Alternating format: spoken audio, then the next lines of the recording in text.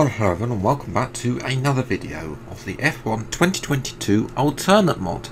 Yes, apologies for the delay in this episode, because of course this should have been out last Friday. However, I've been trying to fix the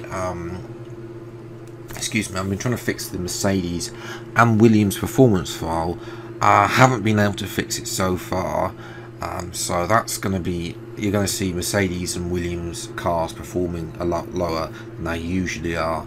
It's most likely, I think it's to do with the ERS again, which is a little bit annoying, but hopefully we can get it. Hopefully I can get it fixed for the next episode.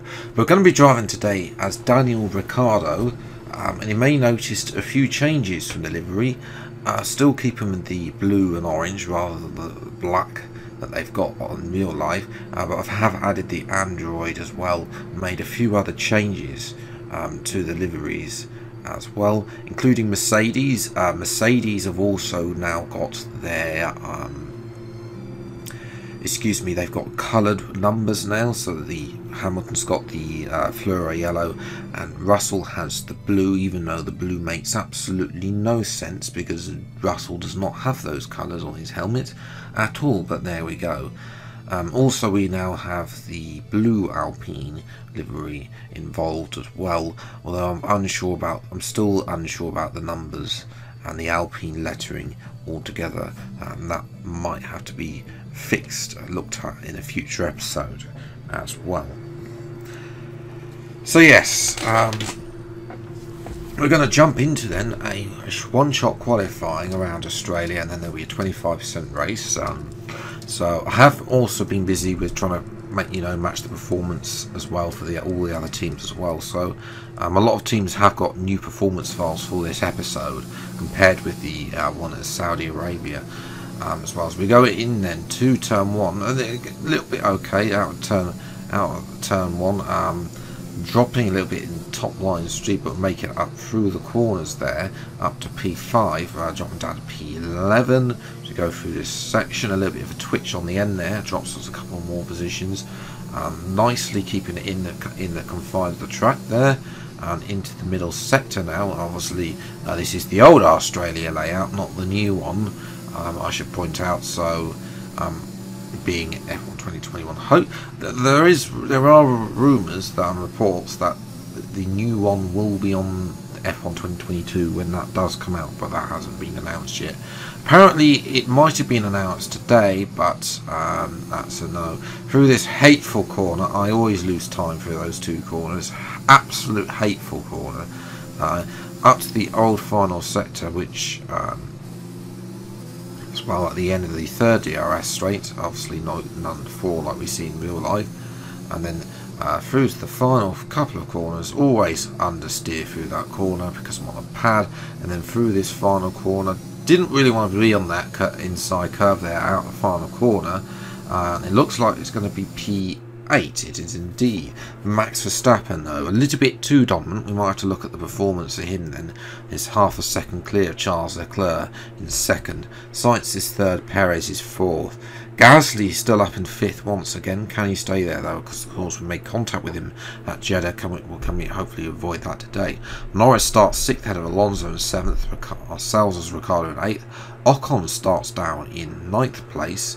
And a little bit uninspired. Alpine of course got upgrades apparently coming to Imola. Tsunoda starts 10th. Zhou 11th, Magnussen's up at only 12th, Bottas 13th. There's the effect of the Mercedes with Russell only 14th, Vettel 15th, Hamilton 16th, Stroll 17th, Mick Schumacher, I'm not really sure what happened to his lap, he starts down in 18th, and then of course there's the effect also on the Williams team as they are once again occupy the last row of today's Australian Grand Prix. It's race day here in Melbourne as we continue with what could shape up to be one of the best Australian Grand Prix.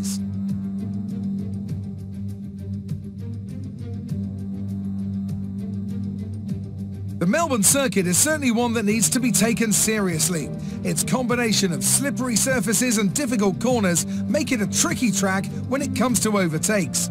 Drivers find it hard to pass and will need to take full advantage of those DRS zones if they want to have any hope of breaking through. So here we are down on the grid in P8. Race strategy is a one stop from soft to mediums. Can't start on the mediums, so yeah, half and half split strategy really there. So yes, 5 red lights then to the Australian Grand Prix, and lights out and away we go, and it's a good start, better than Norris there. It's a terrible start for our teammate in the McLaren. We're going to swoop up into P6. Can we get Alonso through turn 1, take a little bit of curbing? Alonso takes a wider line through turn 1 up to turn 2. We're able to get past. Can we look at Gasly in the Alpha Tauri, trying to have a look around the outside turn 3, nothing doing there. We have to wait behind P6 as well, as Max Verstappen is clean away. As I said, we might need to look at the performance. Carlos Sainz has jumped Charles Leclerc off the line, so Leclerc is down to 3rd as well, not having this same luck that he has in real life compared with this series.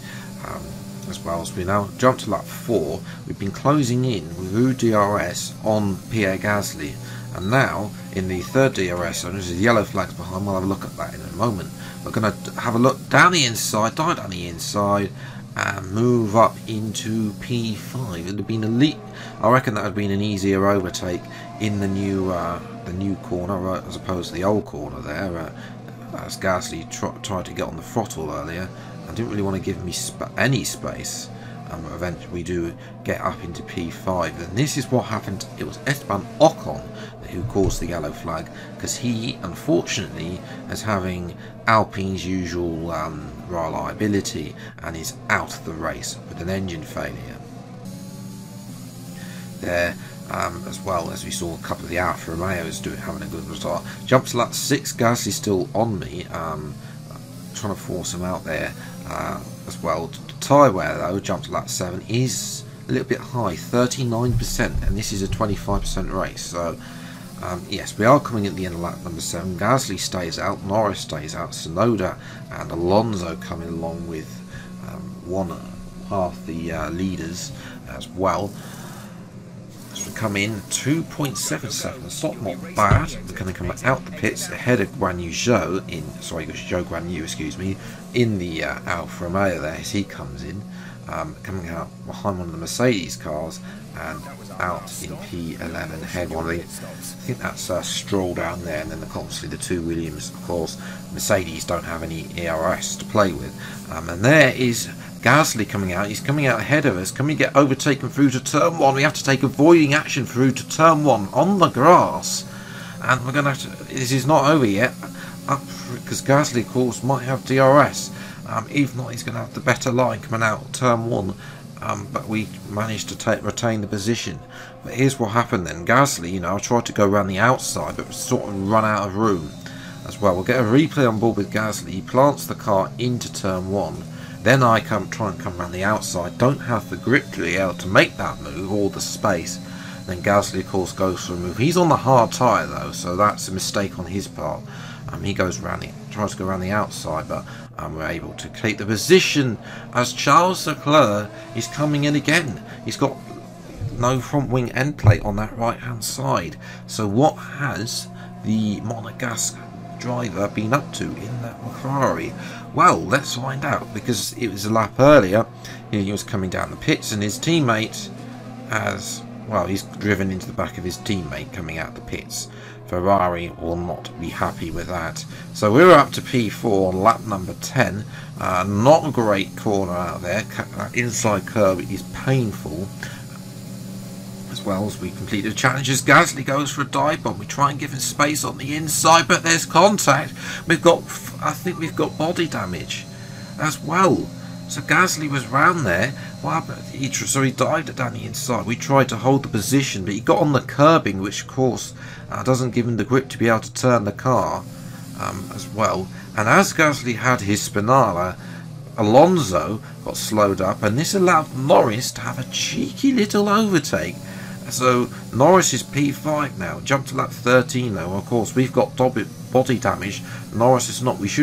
Team orders would have probably asked to let us pass, but there are no such team orders, and the Australian public would not. Locals would definitely not.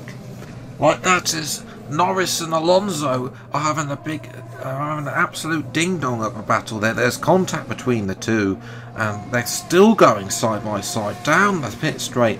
Norris, though, doesn't have DRS. They've fallen out one, and Alonso is through as the two Alfa Romeos and Tsunoda are fighting. I think that's Bottas ahead of Tsunoda, ahead of Zhou Guanyu,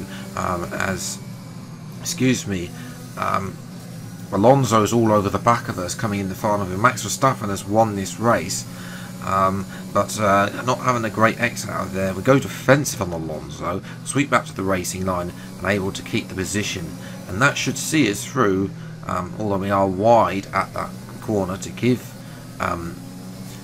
Alonso the room, as I think Bottas has got ahead of Norris. He has on the mini-map there. We'll get confirmation from the race results. Yes, Bottas got DRS on Norris and was able to go past. So, yes, he finishes up in 6th place. Verstappen comfortably in the end, ahead of Sainz and Perez.